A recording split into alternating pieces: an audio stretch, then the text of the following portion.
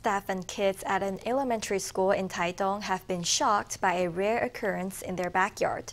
The school has a meadow full of plum trees which bloomed at Lunar New Year. And this year, the plum blossoms at Lijia Elementary have bloomed a second time.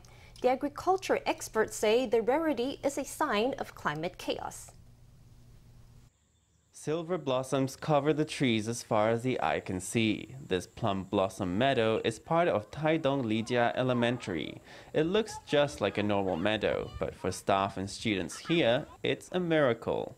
This is the second time the flowers have bloomed this year. They bloom and fruit like this every year, but this is the first time I've seen them bloom a second time. The plum trees bloomed from New Year's Day on, and green plums already started appearing. So we were shocked when we started the semester on Monday and saw they had bloomed again. It's very rare. When it happens, it's usually just one or two buds, not all of them blooming in profusion like this. The teachers discovered the strange sight when they brought students out to attend class among the trees behind the school. They've even found a branch that has both fruit growing and blossoms opening.